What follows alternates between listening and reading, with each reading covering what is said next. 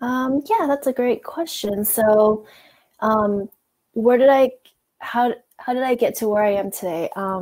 Well, I studied computer science in college, and that kind of shaped how what my career path was. And then after that, I decided to be a project manager for a few years.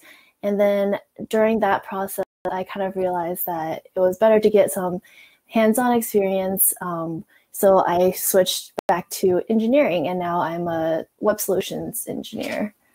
And then kind of along the way, it was just like a learning progression where I didn't really know what I wanted to do. So I just took the first opportunity that kind of presented itself. And then from there, as I had more experiences, I figured out more of what I was interested in, which is really